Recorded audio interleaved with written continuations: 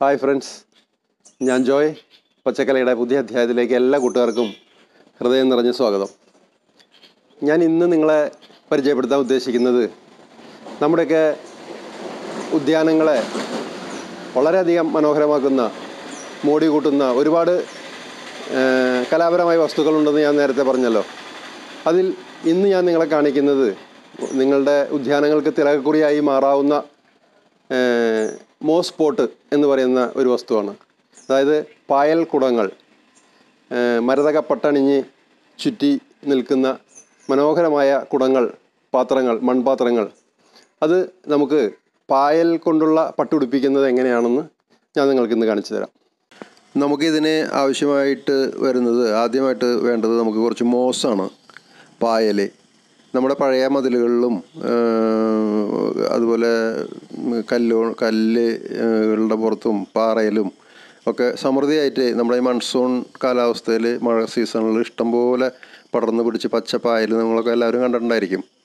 ആ പായൽ നമ്മളൊരു കത്തി കൊണ്ട് പതുക്കെ ചെത്തി അടർത്തി എടുത്തു കഴിഞ്ഞാൽ നമുക്കിങ്ങനെ അട പോലെ നമുക്ക് ഷീറ്റായിട്ട് കിട്ടും. വളരെ കട്ടിക്കൊക്കെ പിടിച്ചിട്ടുള്ള സ്ഥലങ്ങളുണ്ട്. അത് നമുക്ക് സമൃദ്ധിയായിട്ട് എവിടെയുള്ളതെങ്കിൽ അവിടെ നിന്ന് നമ്മൾ അടർത്തിയെടുക്കണം, കളക്ട് ചെയ്യണം. അങ്ങനെ കളക്ട് ചെയ്ത മോസ് വെച്ചിട്ടാണ് നമ്മൾ ഈ മൺകുടം പൊതിയുന്നത്.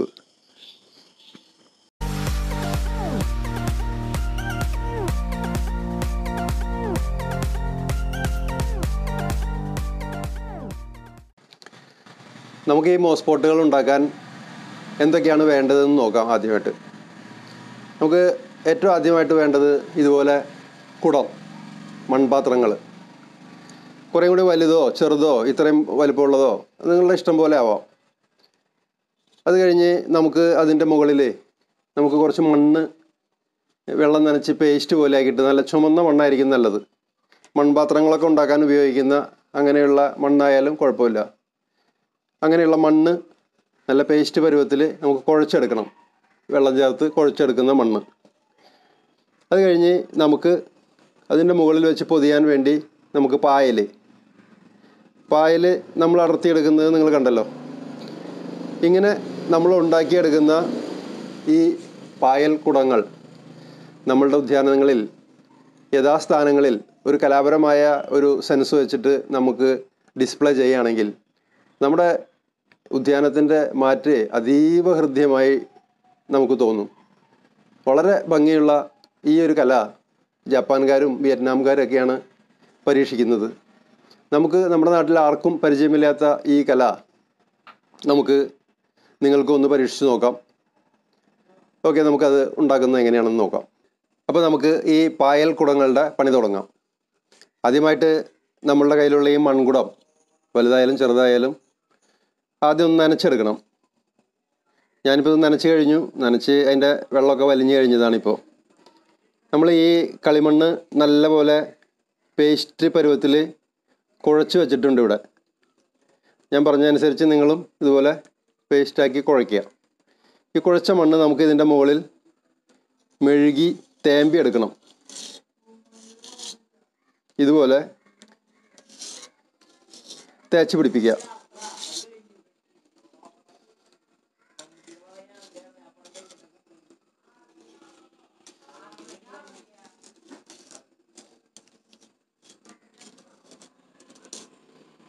നിങ്ങൾ കയ്യിലൊരു ഗ്ലൗസൊക്കെ ഇട്ടിട്ട് ചെയ്യേണ്ടവർ അങ്ങനെ ചെയ്തോളൂ. ഞാൻ ഗ്ലൗസൊന്നും ഉപയോഗിച്ചിട്ടില്ല. ഒരുപാട് കനത്തിലൊന്നും വയ്ക്കേണ്ട കാര്യമില്ല. നല്ല മാർദ്ദവമുള്ള പേസ്റ്റ് പോലുള്ള മണ്ണാണെങ്കിൽ നമ്മളിങ്ങനെ ഒരു കൈ കൊണ്ടൊരു ലെയർ ഒരു പേപ്പർ കനത്തിലൊക്കെ വേണ്ടൂ. പക്ഷെ ഇപ്പം ഇത് കുറച്ച് കനത്തിൽ ഇതിൻ്റെ മുകളിൽ പിടിക്കുന്നുണ്ട്. പക്ഷെ കുഴപ്പമില്ല.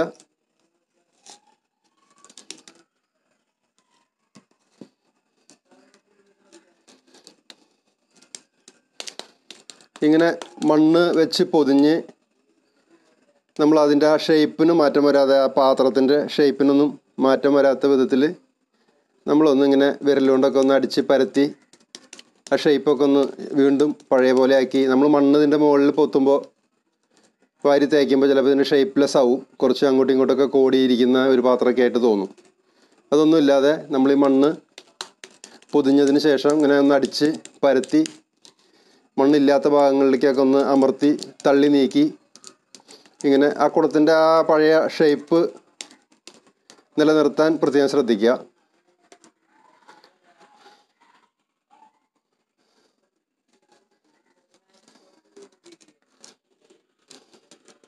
ഇത് സംഗതി വളരെ സിമ്പിളാണെന്ന് തോന്നുന്നുണ്ടെങ്കിലും വളരെ മനോഹരമായിട്ടുള്ളൊരു കലയാണിത്.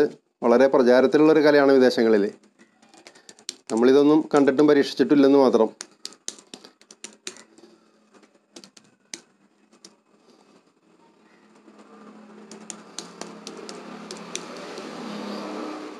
അടിഭാഗത്ത് നമുക്ക് അങ്ങനെ അധികം മണ്ണ് പുരട്ടേണ്ട ആവശ്യമില്ല.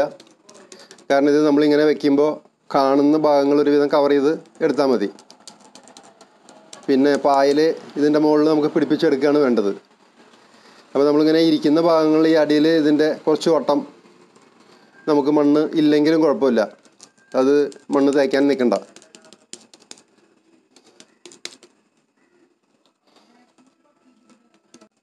ഇപ്പോൾ നമ്മുടെ മണ്ണ് പൊതിയുന്ന പണി പൂർത്തിയായിരിക്കുകയാണ്. നമ്മളെല്ലാ ഭാഗത്തും ഒന്ന് കൈ കൊണ്ട് തന്നെ ഒന്നിങ്ങനെ ഇതുപോലെ അമർത്തി ഒന്ന് ഷേപ്പും ഭംഗിയൊക്കെ ആക്കി എടുത്ത് കഴിഞ്ഞിട്ട് നമുക്ക് ഈ പായൽ ഇതിൻ്റെ മുകളിൽ നമുക്ക് പിടിപ്പിക്കണം. ഇനി നമുക്ക് പായൽ പിടിപ്പിക്കുക എന്നുള്ള പണിയാണ് ബാക്കിയുള്ളത്. അടുത്തായി നമുക്ക് പായൽ പിടിപ്പിക്കാം. ഇതിൻ്റെ ഈ എഡ്ജ് വക്ക് ഇങ്ങനെ പുറത്തേക്ക് നിന്നോട്ടെ. നമുക്ക് ഈ പണിയൊക്കെ കഴിഞ്ഞിട്ട് വേണമെങ്കിൽ അതിൽ ഒരു കര പോലെ ഒരു പെയിൻറ്റ്, വൈറ്റോ അങ്ങനെ നമുക്ക് ഇഷ്ടമുള്ള ഏതെങ്കിലും ഒരു കളർ പെയിൻറ്റൊക്കെ കൊടുത്തു കഴിഞ്ഞാൽ ഈ പായൽ കുടങ്ങൾ കുറേ കൂടെ മനോഹരമാകും. ഓക്കെ, ഇനി നമുക്ക് പായൽ പിടിപ്പിക്കാം. നമ്മൾ മതിലിൽ നിന്ന്, കല്ലിൽ നിന്ന് വെള്ളത്തിൻ്റെ സാന്നിധ്യം ധാരാളമുള്ള സ്ഥലങ്ങളിലൊക്കെ ഈ പൂപ്പൽ നമ്മളെ കേരളീയരെ ആരും പരിചയപ്പെടുത്തേണ്ട കാര്യമില്ല. ഇഷ്ടം പോലെ നമുക്കിത് സമൃദ്ധിയായിട്ട് കിട്ടുന്ന സ്ഥലമാണ് നമ്മുടെ മൺസൂൺ കാലം, നമ്മുടെ കേരളം. എല്ലാവർക്കും ഈ ഒരു സീസണിൽ ഇത് ഇഷ്ടം പോലെ സമൃദ്ധിയായിട്ട് കിട്ടും. ഇങ്ങനെ നമ്മൾ കത്തി കൊണ്ട് അടർത്തിയെടുത്ത, മതിലിൽ നിന്നൊക്കെ അടർത്തിയെടുത്ത ഈ പൂപ്പൽ, ഈ പായൽ നമുക്ക് ഈ കുടത്തിൻ്റെ മുകളിൽ നമുക്ക് വെച്ച് പിടിപ്പിക്കാം. ഇത് പ്രത്യേകിച്ച് അങ്ങനെ ഷേപ്പ് ചെയ്യേണ്ട കാര്യങ്ങളൊന്നുമില്ല.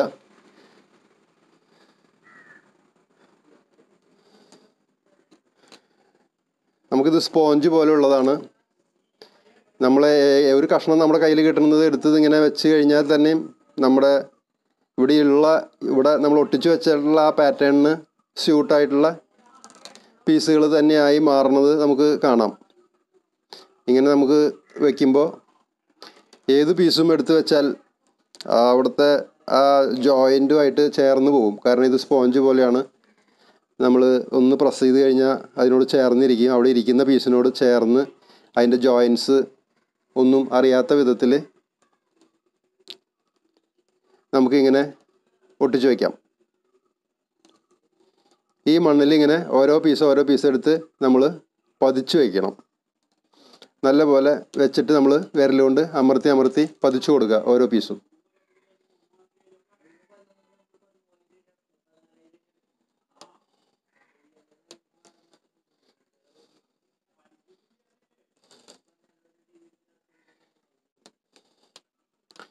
ഇങ്ങനെ കണ്ടോ, ഇങ്ങനെ അടുത്ത പീസ് വയ്ക്കുമ്പോൾ നമുക്ക് അതിൻ്റെ ജോയിൻ്റ് ഒന്നും നമുക്ക് കാണാനേ കഴിയില്ല. ഉണ്ടെങ്കിൽ തന്നെ ചെറിയ ഗ്യാപ്പ് ഉണ്ടെങ്കിൽ നമുക്കിങ്ങനെ ഒന്ന് തള്ളി ഒന്ന് അമർത്തി കൊടുത്തു കഴിഞ്ഞാൽ ആ ഗ്യാപ്പുകളൊക്കെ അടഞ്ഞു പോകും. വീണ്ടും ചെറിയ പോയിൻറ്റ്സ് നമുക്ക് മണ്ണ് ബാക്കി നിൽക്കുന്നതായിട്ട് കാണുന്നുണ്ടെങ്കിൽ അത് കൊച്ചു പീസുകൾ വെച്ച് നമുക്ക് അടച്ചെടുക്കാം. ഇങ്ങനെ നമ്മൾ എല്ലാ പീസുകളും തമ്മിൽ ചേർത്ത് വെച്ച്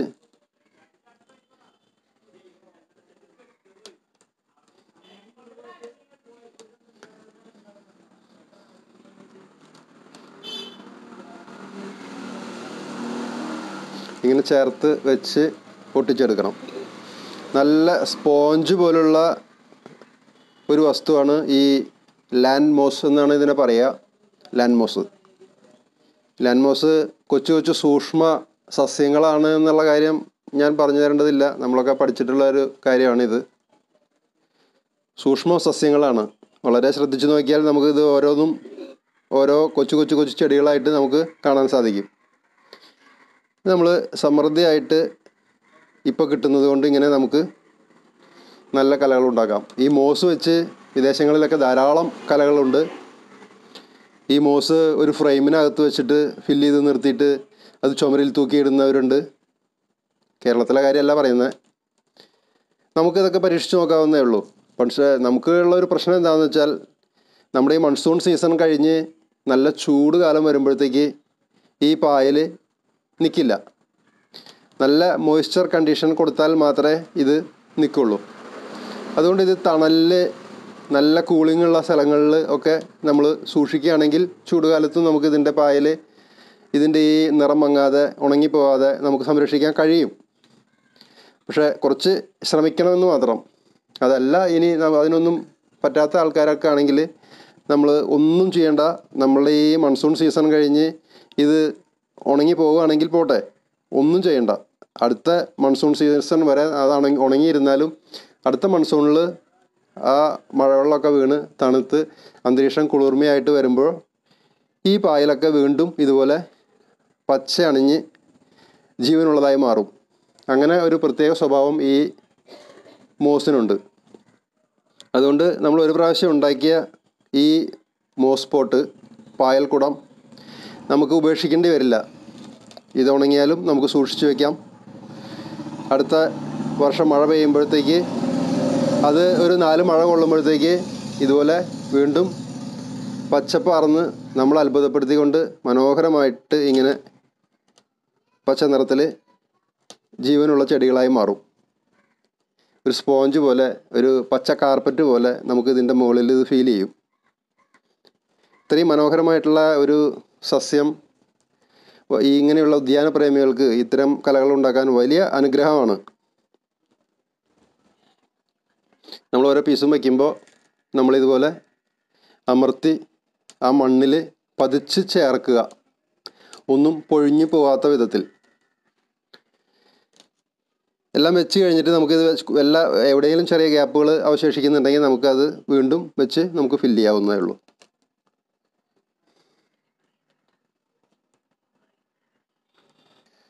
നമ്മുടെ മോസ് കുടങ്ങൾ പൂർത്തിയായിരിക്കുകയാണ്. മോസ് നമ്മൾ പൊതിഞ്ഞു കഴിഞ്ഞു. ഇങ്ങനെ ഉണ്ടാക്കിയ പാത്രങ്ങളാണ് നമ്മളെ ഈ ടേബിളിൽ ഡിസ്പ്ലേ ചെയ്ത് വെച്ചിട്ടുള്ളത്. പിന്നെ നമ്മളെല്ലാ വർക്കും കഴിയുമ്പോഴത്തേക്ക് ഇതുമേ ചെറിയ അന്യ കളകളുണ്ടാവും, മറ്റുള്ള പുല്ലുകൾ. അതൊക്കെ ഉണ്ടെങ്കിൽ നമുക്കൊന്ന് സിസർ ഉപയോഗിച്ച് കട്ട് ചെയ്ത് കളയുക.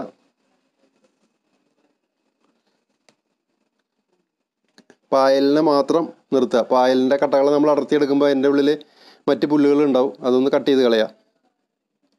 പിന്നെ അനാവശ്യമായിട്ട് അവിടേക്ക് ഇവിടേക്കൊക്കെ നീണ്ടു നിൽക്കുന്ന വല്ലതൊക്കെ ഉണ്ടെങ്കിൽ നമ്മളൊന്ന് ട്രിം ചെയ്ത് കളഞ്ഞാൽ അത് ഭംഗിയാവും.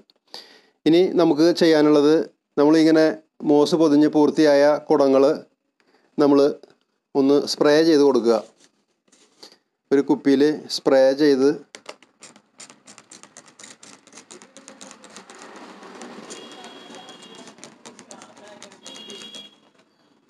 ഇങ്ങനെ നമുക്കൊന്ന് സ്പ്രേ ചെയ്ത് കൊടുക്കാം. എപ്പോഴും നനവും ഈർപ്പവും ഇഷ്ടപ്പെടുന്ന സൂക്ഷ്മമായ സസ്യങ്ങളാണ് ഈ പായൽ. അതുകൊണ്ട് നമുക്കതിൻ്റെ ഈർപ്പം നഷ്ടപ്പെട്ട് ഉണങ്ങിപ്പോയാൽ ഇതിൻ്റെ പീസ് പീസായിട്ട് അടർന്ന് താഴെ വീഴാൻ സാധ്യതയുണ്ട്. അതുകൊണ്ട് നമ്മൾ പൊതിഞ്ഞ മണ്ണിലും ഈർപ്പം വേണം, ഈ ചെടികൾക്കും ഈർപ്പം വേണം. അതുകൊണ്ട് എപ്പോഴൊരു മോയ്സ്ചർ കണ്ടീഷൻ നമ്മൾ നിലനിർത്തണം. അങ്ങനെയുള്ളിടത്തെ മോസ് ജീവിക്കുള്ളൂ, അല്ലെങ്കിൽ കരിഞ്ഞു പോകും. കരിഞ്ഞു പോയാലും മഴക്കാലത്ത് കിളുത്ത് വരുമെന്ന് ഞാൻ നേരത്തെ പറഞ്ഞു, അതൊരു സത്യമാണ്. പക്ഷെ നമുക്ക് എന്നും ഇതിങ്ങനെ ഇരിക്കണമെങ്കിൽ നമ്മൾ ഈ മോയ്സ്ചർ മെയിൻറ്റെയിൻ ചെയ്യണം.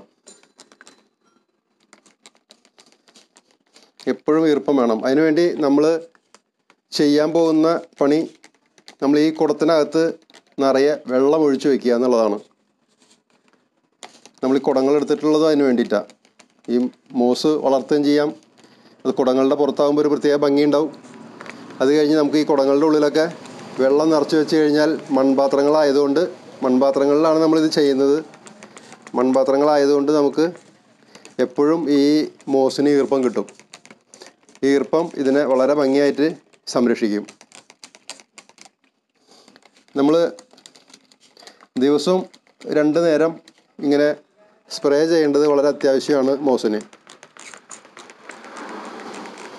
നമ്മൾ ഇപ്പോൾ ഉണ്ടാക്കിയ ഉടനെ ആയതുകൊണ്ട് നമ്മൾ തേച്ച് പിടിപ്പിച്ച മണ്ണ് ഒന്ന് സെറ്റാകുന്നത് വരെ പ്രത്യേകം നിങ്ങളൊന്ന് ശ്രദ്ധിക്കണം. അല്ലെങ്കിൽ നമ്മൾ ഈ സ്പ്രേ ചെയ്യുന്ന വെള്ളം, ധാരാളം വെള്ളം ഇങ്ങനെ സ്പ്രേ ചെയ്തുകൊണ്ടിരുന്നു കഴിഞ്ഞാൽ ആ മണ്ണ് കുതിർന്ന് കട്ടക്കട്ടയായിട്ട് അടർന്ന് വീഴാൻ സാധ്യതയുണ്ട്. അങ്ങനെ വരാത്ത വിധത്തിൽ വെള്ളം കൺട്രോൾ ചെയ്ത് നനവ് മാത്രം നിലനിർത്താവുന്ന തരത്തിൽ നിങ്ങളിങ്ങനെ സ്പ്രേ കൊടുക്കുക. ഇനി നമുക്ക് ഇതിനകത്ത് വെള്ളം ഒഴിച്ച് വയ്ക്കുക എന്നുള്ളതാണ്. ഇനി ഞാനിവിടെ ഒരു കപ്പ് വെള്ളം എടുത്തിട്ടുണ്ട്.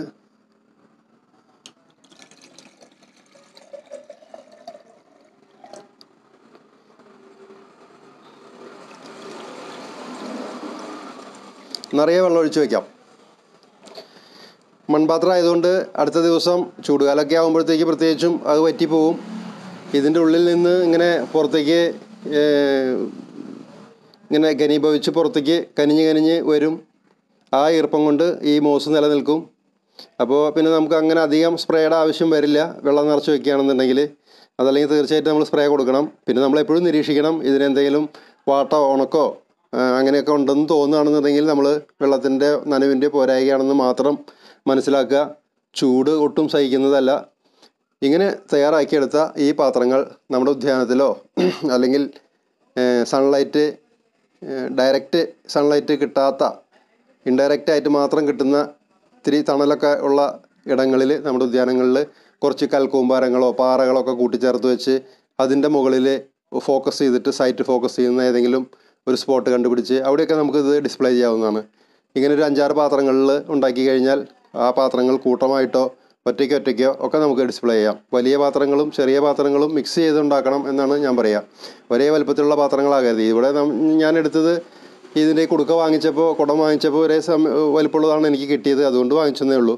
ഇതൊരല്പം വലുതാണ്. കുറേയും കൂടി വലിയ പാത്രങ്ങളിലായിരിക്കും കുറേയും കൂടി ഭംഗി. നമ്മുടെ ഉദ്യാനത്തിൻ്റെ വലുപ്പം അനുസരിച്ച് പാത്രങ്ങളുടെ വലുപ്പം നിങ്ങൾക്ക് കൂട്ടാവുന്നതാണ്. പിന്നെ നമുക്ക് ഇതിങ്ങനെ വെറുതെ വെക്കേണ്ട. അതിനകത്ത് നമുക്ക് ഏതെങ്കിലും ഒരു വാട്ടർ ഗ്രോയിങ് പ്ലാന്റ്, വെള്ളത്തിൽ വളരുന്ന ഏതെങ്കിലും ഒരു പ്ലാന്റ് നമുക്ക് അതിനുള്ളിൽ വയ്ക്കാം. അപ്പോൾ ഇതിനകത്ത് ഞാൻ അങ്ങനെ ഒന്ന് പരീക്ഷിച്ചിരിക്കുകയാണ്. ഇതിനുള്ളിൽ വെള്ളമല്ല ഞാൻ ഒഴിച്ചു വെച്ചിട്ടുള്ളത്. സത്യത്തിൽ ഈ ഡൈഫൺബക്കിയ എന്ന് പറയുന്ന ഈ പ്ലാന്റാണ് വെച്ചിട്ടുള്ളത്. ഡൈഫൺബക്കിയ ഞാൻ വെള്ളത്തിലല്ല വെച്ചിട്ടുള്ളത്. ഇതിനുള്ളിൽ മണ്ണും കമ്പോസ്റ്റൊക്കെ ഇട്ടിട്ടാണ് വെച്ചിട്ടുള്ളത്. ഇതൊരു പരീക്ഷണത്തിന് വേണ്ടി വെച്ചിട്ടുള്ളതാണ്. ചെടി എന്തായാലും തീർച്ചയായിട്ടും വളരും. മാത്രമല്ല ഇതിനൊരു ഭംഗിയാണെങ്കിൽ അങ്ങനെയും കൂടി ആകട്ടെ എന്ന് വിചാരിച്ചിട്ട് ചെയ്തതാണ്. ഇനി നിങ്ങളുടെയൊക്കെ കലാഭിരുചി അനുസരിച്ച്, നിങ്ങളുടെ മനോധർമ്മം അനുസരിച്ച് നിങ്ങൾക്ക് ഇതിനെ എത്രയെങ്കിലും മോടി പിടിപ്പിക്കാവുന്നതാണ്. ഇത് നിങ്ങൾ തീർച്ചയായിട്ടും പരീക്ഷിക്കണം.